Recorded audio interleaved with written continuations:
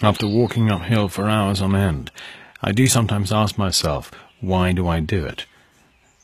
But as soon as I reach the top, especially if I see an animal and a beautiful landscape, I know it was all worth it. My heart begins to beat a little faster, and I forget the effort of the early morning hike.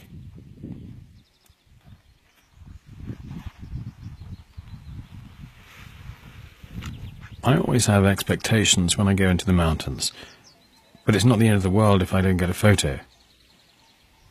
That gives me extra motivation for my next attack, and I hope the next time I will take a really good shot.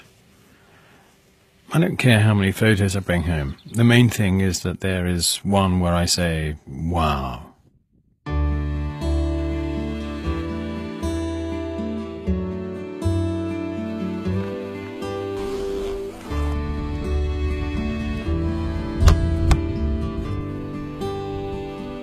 People are used to seeing ever higher quality photos, so you have to have the right equipment.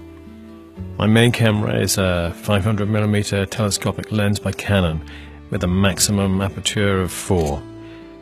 When it comes to buying camera equipment, you should ask yourself, do I need it? Do I want it? How much of a fanatic am I? A lens like this currently costs $12,500 new. That's what other people spend on a nice car.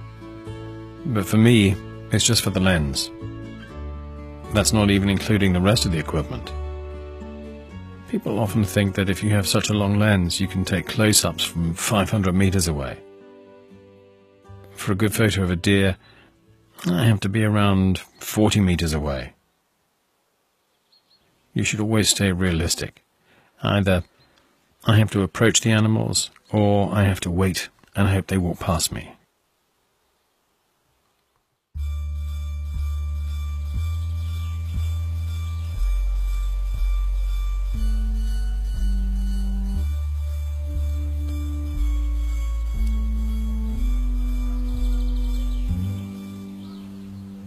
My big dream has always been to capture a buzzard as it prepares to land. Birds of prey are very shy animals, of course. They have very sharp eyes and see you way before you see them. Despite that, I still managed to get close enough to take a photo of a buzzard landing on a branch. But I have to say I spent about 1.5 years working on getting that shot. Those are the kinds of projects I set myself. It's an incredible feeling when you've finally taken the photo and got it saved on your memory card. That's what you call a top day for a wildlife photographer.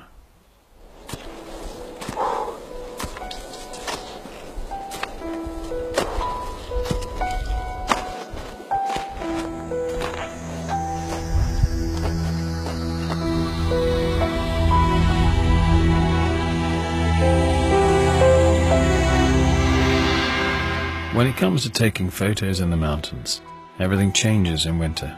As everyone knows, we have a lot of snow. The most difficult thing in winter is that animals are much less active in order to save energy, because it is much harder for them to find food. Of course, I have to be careful that I don't disturb them and prevent them from resting in winter.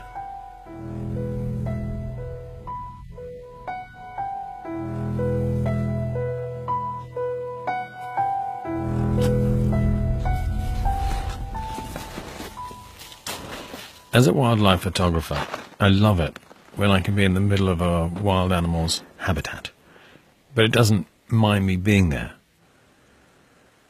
I remain totally still and the animal continues to eat or scratch itself. It is things like those which are the reason why I don't want to encroach on the animals. Instead, I want to enjoy and capture the mountains and the animal world as they are. A good example is the black grouse, which settled down on a rocky outcrop and began to sing as the mist rose up from the valley below. Those are the moments when I begin to get goosebumps.